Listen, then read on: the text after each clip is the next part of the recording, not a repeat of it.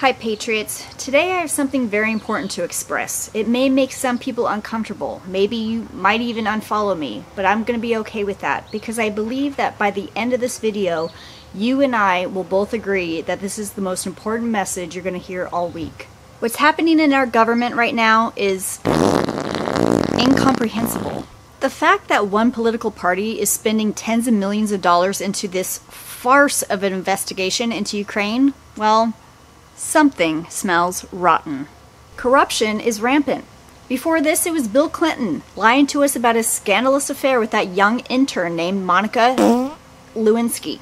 Next, it was George W. Bush with his weapons of mass destruction disaster. Of course, Saddam Hussein was a bad guy, but we had no right to be all up in someone else's business. Then Obama comes along with his hope and change. I do not think those words mean what he thinks they mean. Unless hope and change in Kenyan means lying and weakening the greatest country in the known world.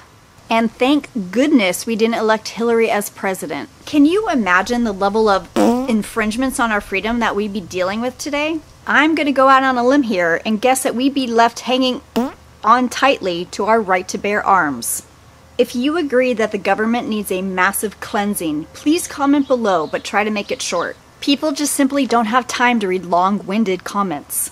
I'm Good Patriot. Thanks for letting me vent. I'll see you again soon. God bless.